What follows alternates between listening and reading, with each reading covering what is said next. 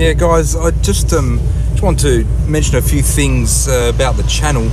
Firstly, you know, feel free to subscribe if you're interested in this kind of content.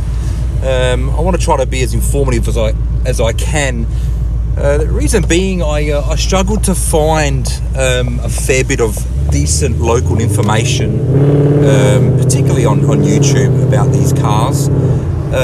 So I just thought I'd just do another video here. I'm driving the car, just have to do a few things, and I wanted to talk about. Let me put the window up here. Now, when I bought this thing, it used a lot of oil during the running process. It used probably about 1.5 litres of oil within 1,500 kilometres.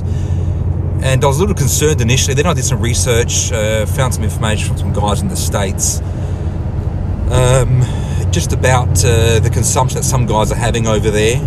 And I thought, oh geez, I'm doomed here. I've got a bad one, because you know, guys are going through lots and lots of oil, even 10,000-15,000 Ks. So I was a bit worried initially, but anyway, I did my first oil change at 7,700 kilometres. I did it myself. At this rate, I'm doing them every 5,000 or 6,000 Ks.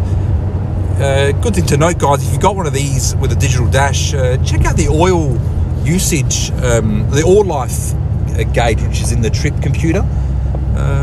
These actually undertake an analysis of the use of the oil based on how you drive the car. So, which I find to be quite accurate, actually. The last sump of oil I did in November, before the recent change, I had done about 4,000 Ks on that oil, and I'd gone to roll racing 3 times, averaged about 13 runs every time I went, so it's about, what, 36, just 35, 6, 7, 8 runs, something like that. And the oil usage was down to about 33%, so it used 67% of the oil life within 4,000 Ks. So, I drove it pretty hard, so you're pretty happy with that. That's pretty accurate. So I thought, let's give it another oil change. Now, the first oil change I did back in November, I did it at 7,700. I was keen to do it because it was using a fair bit of oil, and some recommended to cut the oil filter open and actually inspect the filter. So I did that, and I found a fair bit of metal and sparkly little bits of metal in the filter, and I thought to myself, okay, well, let's give it this sump of oil, and when I do the next change, I'll open the filter up again. So I did that at 7,700, took it roll racing 3 times, did the oil change about 250 Ks ago at 11,700, cut the filter open, and there wasn't much metal in the filter at all. So that's a good sign that the engine was just sort of running itself in, and it hasn't continued to chew itself up. So I was keen to get that sump of oil out of it, put another sump in it, and I'll do it again. I'll cut the filter open again, probably another 4,000, 5,000 Ks, depending on the usage of the car. Like, I'm going roll racing again next week, and might go a couple more times on this sump of oil. But I suppose the important thing I want to get across is, if you buy one of these things out of the factory, don't rely on the 15,000 K scheduled service before checking your oil, or even doing the intermediate change yourself. Look, I imagine if I never popped the bonnet and checked the oil on this thing, and I just drove to 15,000 Ks, it still wouldn't be due for 3,000 kilometres, and geez, I'd hate to think of the state of the oil. Also, not only the volume of oil that's in there, but also the particulates, the metal that was in there, and the slight metallic shavings that I found in there. It wasn't major, but it was enough to, sort of, in my mind, it sort of coincided with an engine running. But let me know what you guys think. So yeah, that's it, mate. Look, also I just want to talk about this. Doing your own oil changes that void your warranty. Look, I've spoken to both the dealer where I bought the car from and Ford in Melbourne. I told them I'm doing it myself, because they kept chasing me for, your car's due, your car's due.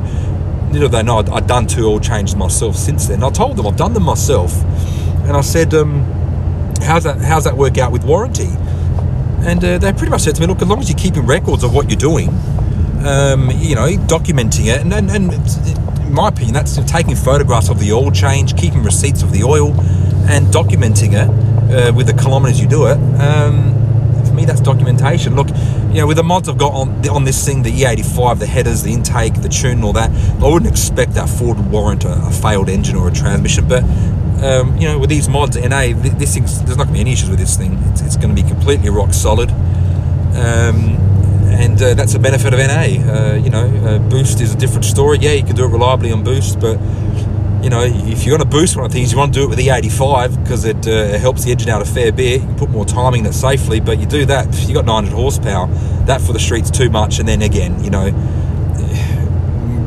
good luck with long-term reliability and issue of free motoring.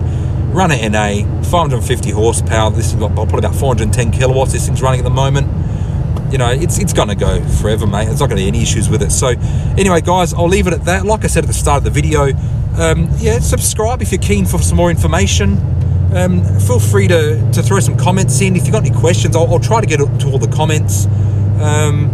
And share it. If it's information you feel like it might be helpful to other friends you guys have got, or anyone that's interested in these cars, feel free to share it. Okay, guys, I'll leave it at that. Take it easy. Have a good time, and I'll try to get another video out before I go roll racing. I'm gonna try to do a video on how I prep the car before going roll racing. So I'll probably throw that in. So you know, have a good time, guys.